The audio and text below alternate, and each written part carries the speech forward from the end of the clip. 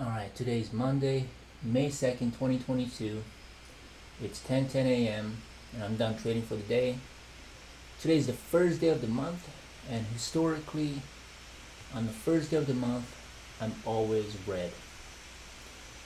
And that's no different today. However, because April was so good and I did so well, I actually quadrupled my risk or my size that I enter in with, which I really don't know why I did that, since the first of the month is always red, and quadrupling something is never a good idea, but I thought I'll give it a shot because April was so good. So let me go over the trades for today. I traded Baba, or Alibaba is the name of the company, and as you can tell, it was weak on Friday, and it just continues selling off. It just all this weakness here, and so today in pre-market, that's what I saw. I saw the weakness. This one tried and a huge rejection. Of course, this 8 a.m. candle is going to be a lot bigger than any other candles in pre-market, but it did show me that it was completely rejected. Nice full red candle there. So I thought I might go short on this one today. However, as you can see, it started gaining some momentum, which kind of made me question it a little bit. So that's why I did not enter it pre-market. So I waited when the market opened, and what happened is it flushed down, reversed somewhat, but not back up to VWAP, and then it flushed down again right here, which to me shows weakness. So on this candle, when it did flush down past this red dotted line, that's the low of the pre-market hours and after hours as well. When it went below it, I wanted to short it because it was showing me weakness. Now what I should have done is I should have waited for a confirmation, because obviously it stopped here for some reason. There's some support at this point. So that should have told me that there's gonna be some support when the market opens too. However, I did not take a close enough look at it, and I did go short when it crossed that point. And as you can tell, it's a complete reversal. I mean, it's still going up. Look at that. Just a complete reversal today. And so what I did is I did short it at, let me get the numbers here, 95.47, and I got stopped out, or I covered my losses at VWAP, which was 96.03 at the time. So that's where I stopped out. Because I quadrupled my size starting today, this was a huge loss for me.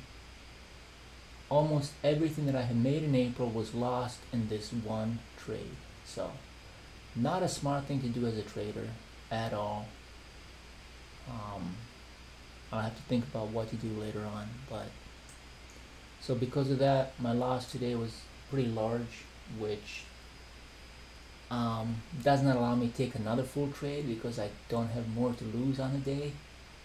So the next couple of trades I tried to make some money back, and I entered with very small size because I could not risk as much anymore, which you can see the problems that creates, because even if I do get a winner, it does nothing to my one big loser.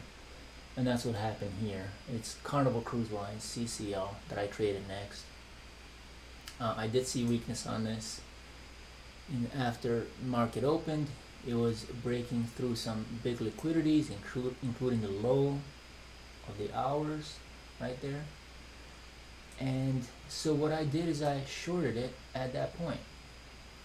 I shorted Carnival Cruise Lines at 17.12, and there was a large amount of liquidity at 17.00. So I covered right here before it hit that point, and I actually got covered at 17.06.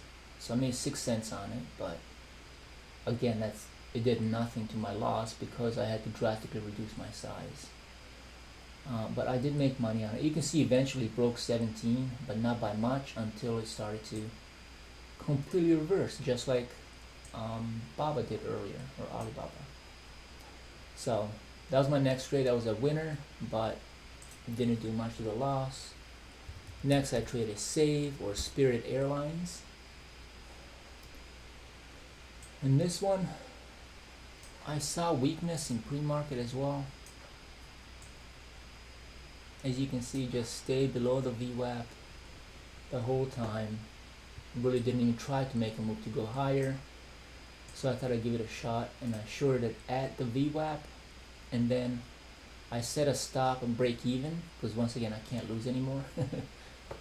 So I shorted 21.85. However, I got filled on a pop up at 21.86, so I actually lost a penny there, which my stop was obviously below my entry, but that's where I got filled at.